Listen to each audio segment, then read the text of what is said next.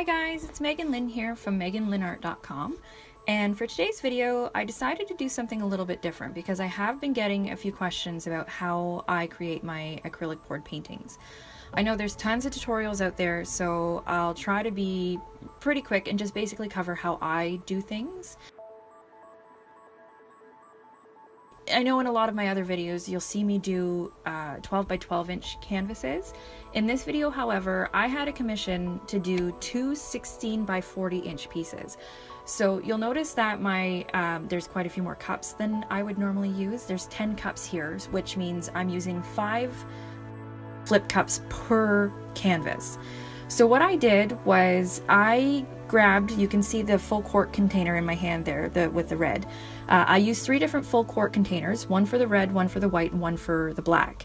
How I mix my paints is I create my own pouring medium, and what a pouring medium does is it mixes with the acrylic paint to help it move easier on the canvas, as well as create a proper bonding agent.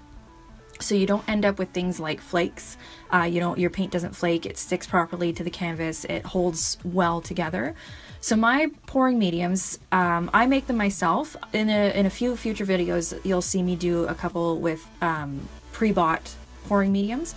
But for the ones that I mix myself, I use either Elmer's Glue All or Mod Podge, and I mix 3 parts glue to 1 part water. And then for my paint mix, I take 3 parts paint and 1 part of the glue pouring medium, and then I just adjust with water as needed. I don't use much. I prefer my paints to be a little bit on the thicker side, so when I do shift my paints, they tend to stay on the canvas instead of just sliding right off, and then, what you see when you've shifted your paint isn't necessarily what you get. So you'll notice here that I flipped all 5 cups over. And now I'm slowly starting to lift each of the cups. In my mix, I also put silicone in the black and the red paints. I didn't put it in the white, and there's a very specific reason for that. Silicone reacts with water. And since acrylic paints are water-based paints, putting a little bit of silicone in 2 out of 3 of your paints will help it react a little bit better. White tends to be a heavier paint, so it naturally wants to sink down to the bottom, and as it's doing that, it goes through the other two colors, and it hits the silicone on its way down, creating cells. So that's how I get my cells, and I also use a torch, which you will see. In a minute here, I'm going to end up torching each of the puddles, and why I do that is because the torch helps remove any air bubbles. It also helps react with the silicone to create more cells.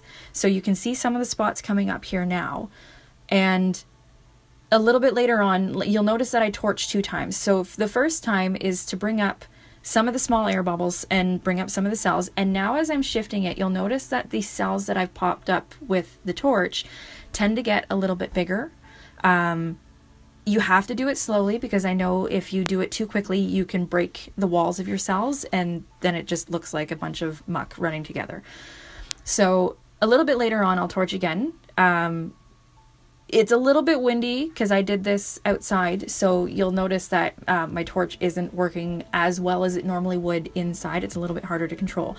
But again, I do this to bring up more of the air bubbles as well as the cells with the silicone. So I hope this helped clear up some things. If you have any questions, if you have any comments, please don't hesitate to ask. I'm more than willing to help out with anything that you might be interested in. I'm always learning and trying new things as well. So please don't be afraid to ask anything or make a comment. You'll notice that from the beginning, the reason I started this YouTube channel in the first place was to document my experiences as an artist and my learning curve, which I know is a pretty big thing. So go back to the beginning, watch some of the videos, see where I'm at now. If you like this channel, please subscribe, give us a like, leave us a comment. Any interaction is welcome, and hopefully we'll get some more videos like this to you soon. Thanks for watching.